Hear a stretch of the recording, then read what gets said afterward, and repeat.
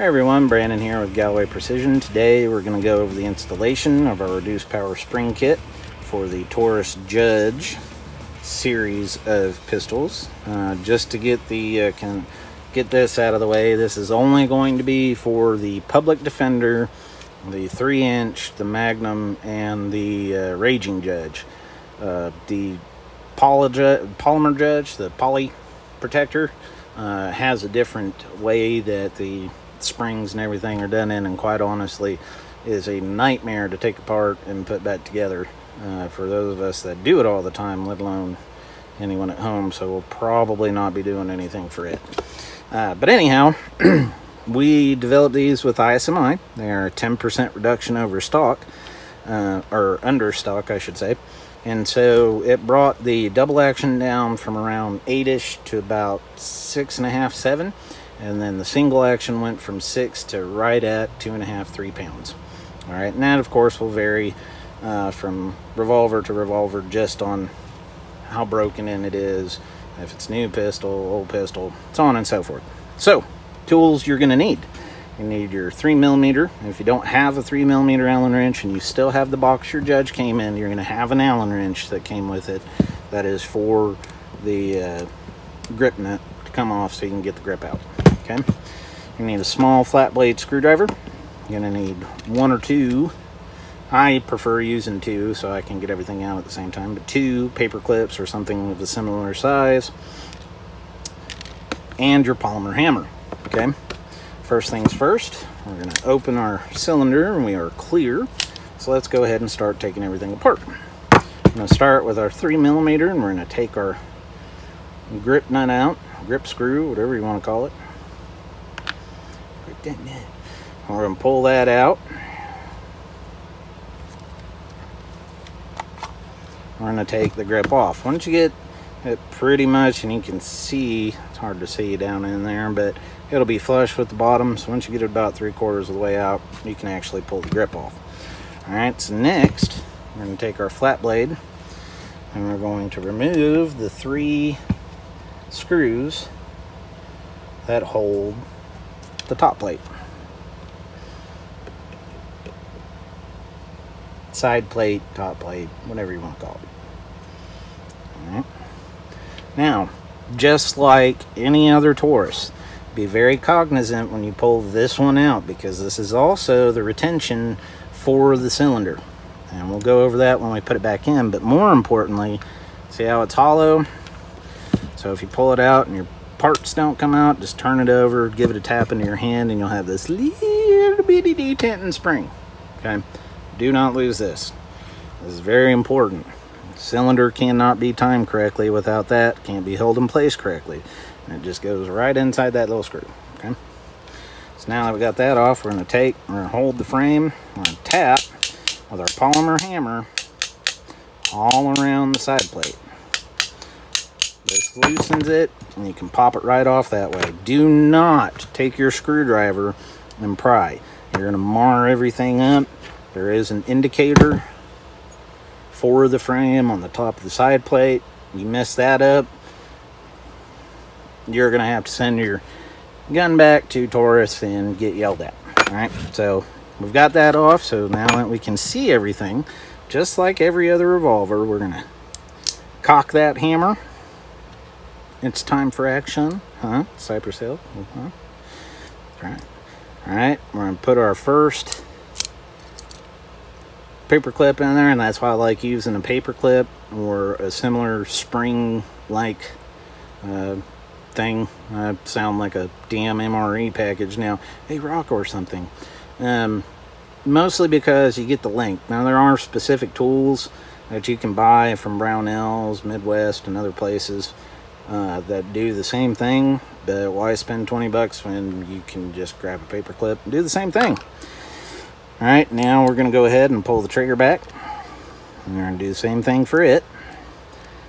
Ooh, maybe. Get on in now. Now this one you may have to turn a little bit and then pull up like that. All right, and that's all we're going to take out. We're going to leave the transfer bar and everything else in there. We don't need to take it out, so you don't have to mess with any of the movie bits.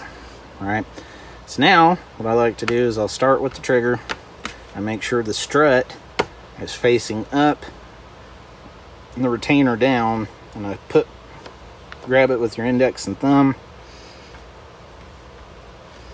and just work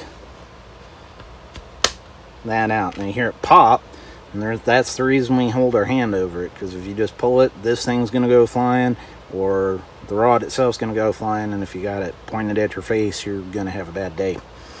Alright, so we're going to take our trigger return spring off. We're going to replace it with the Galloway trigger return spring.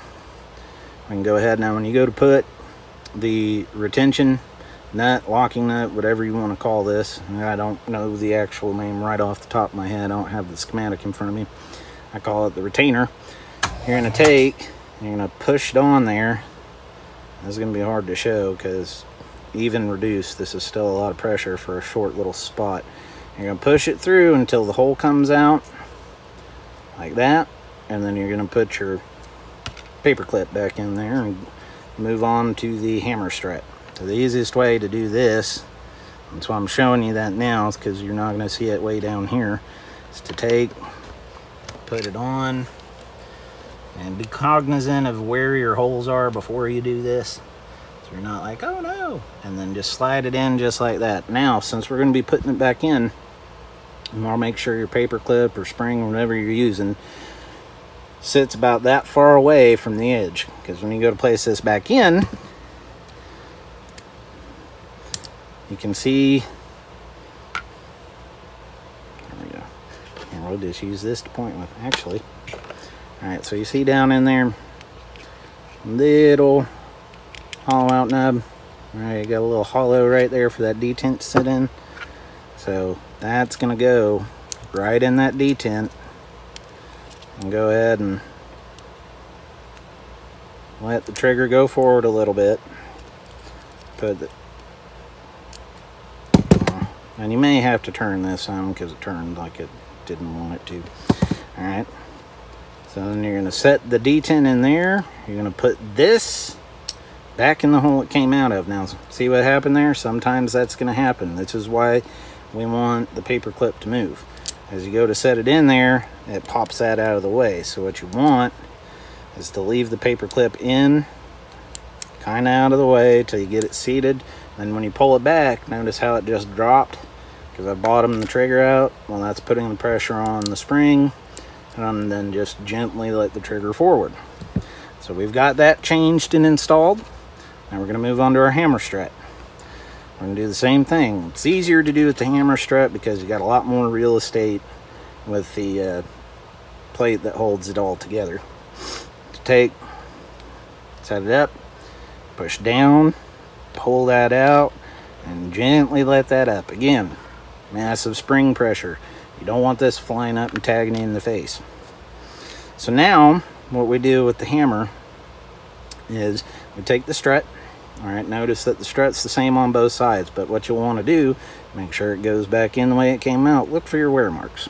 Okay, see the wear right there on this side, the top here, but no wear on that side. That's the side that was sitting in the hammer and getting moved. Okay, so we're going to take our new hammer spring and put it on. When you go to put this on, notice that the bottom is flat and the top is beveled. It's going to be hard to see in the video here, but you get the idea. Plus, you can see where the spring rests all on the top, whereas on the bottom, no marks from the spring. Okay, so you can take that, press it down. Now, I'm not gonna lie to you, it's gonna, even though it's reduced power, remember we only went 10%, so it's still gonna take some oomph to get this down. Alright, stick your paper clip in your hole, capture it like that. Okay, now here it doesn't matter how far through it is, because where we're putting it, you have this open space right here. So if you look right there at your hammer, you can see the indentation where the hammer strut sits. Alright, so what we want to do, I like to do it this way. I will hold it down here where the plate sits. Okay, I'll line it up with the hammer, and then I'll cock it. We'll just pull that out, Making sure our strut and everything's where it should be, sitting there. Yeah, we're good. All right, let the hammer forward, the trigger forward. Now we're going to put our side plate back in. We're going to start at the top here with our little spot that indicates, yes, this is where it goes. We're going to take our polymer and hitting only the side plate, because again, remember, we tap this, what does it do? It drives it out. So tap it down once you have your indicator in the correct spot. We're going to start with our cylinder screw. All right, now you're going to want to sit here and crank this thing down. I'm going to show you why you don't. It really makes you want to put it real hand tight, but here's the thing. Notice how hard that is to open. If you go to open your cylinder and you have to really push on it like that, it's over tightened. Back it off, quarter turn. Should be a nice smooth open and close of the cylinder. So that's good. So now we're going to put our last 2 screws in.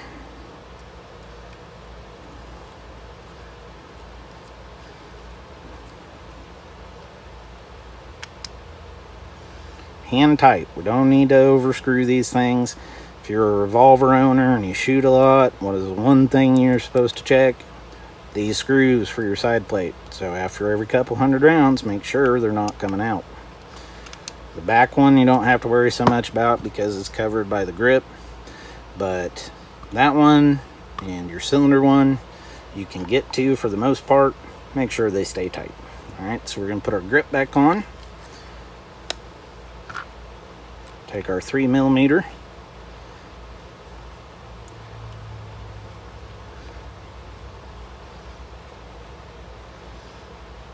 Hand tight. All right, so now we're going to functions check. First thing we're going to do, I've already told you, but we're going to check the cylinder. Make sure that the wheel moves freely in and out. Okay, that means we didn't over tighten this. If you did, remember, back it off, quarter turn, golden. Next, what we're going to do is we're going to check double action. All right, obviously it works. So now we're going to check single, double, single, and that's it. Everything's functioning the way it should. You also want to make sure your transfer bar comes up when you cock it. If you go to cock it and the transfer bar doesn't come up, it's come loose, you'll have to go back inside and put it where it goes. That way you can make it go ka-pew, because if there's no transfer bar, you won't see your handy dandy little firing pin sticking out. And that's it, guys. That's the whole installation. And like I said, I'll get some readings and we'll do some more video. Right now it's just ammo is incredibly scarce, even 45 Colt and 410 shells at this point. So shooting videos has been hard to pull off. But like I said, we'll get it up, checked up in the vise later.